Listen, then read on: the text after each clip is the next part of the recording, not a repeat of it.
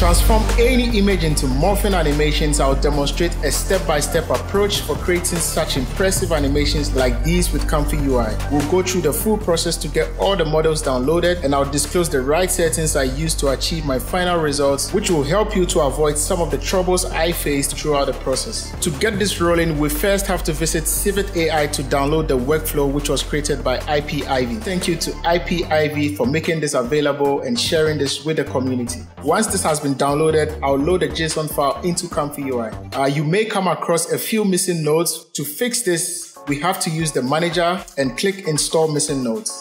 In here, click all the boxes for any missing nodes and click install. Once everything is done, close and also update all to make sure all your extensions are updated. Restart Comfyui and this should fix all the missing nodes. So let's break down the workflow and zooming in here, let's begin with the settings group. We need to download a few models. First is the Animatediff V3 adapter. So just highlight, right click to follow the link which is provided by the workflow, download and save this into the folder Models LoRa folder.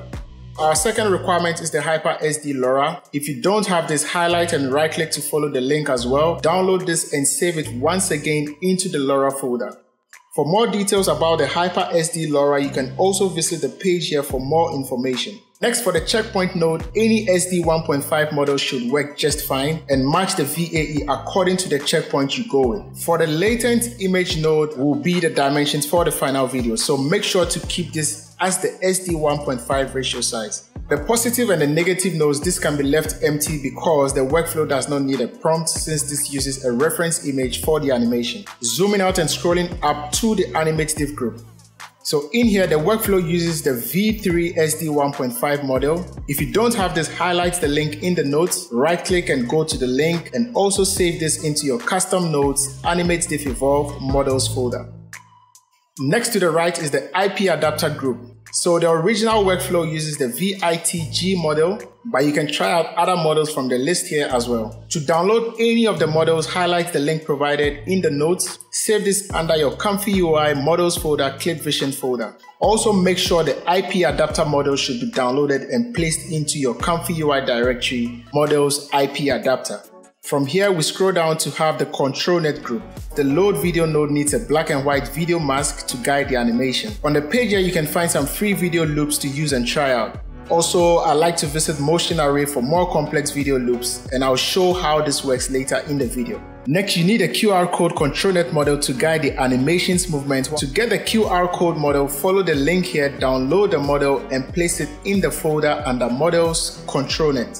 To the right is the sampler node, which gives us 4 different final outputs. We also have the upscale group on top, the frame interpolation, and the color correct group. I'll turn this off for now since I can update the color correction in post and push it to the side. So after the entire breakdown of the nodes, let's try the workflow to morph some images. So zooming in here, I have already prepared the prompt and images I want to be morphing, and I'll drag and drop them all into the load image nodes one after the other.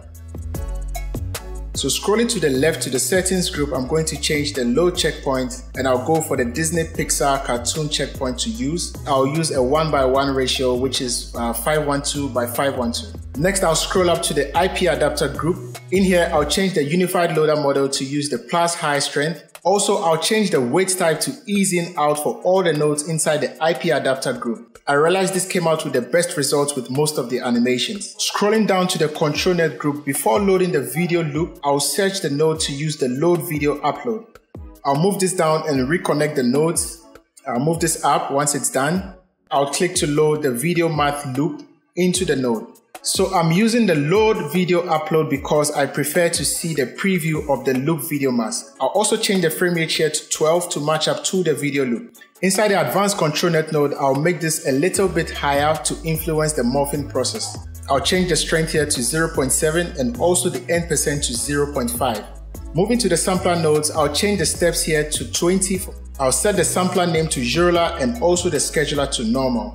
On the right node, I'll also change this to 20 steps. I'll keep this to Jurula as well. Also change the scheduler to normal and I'll keep the denoise strength to 0.5.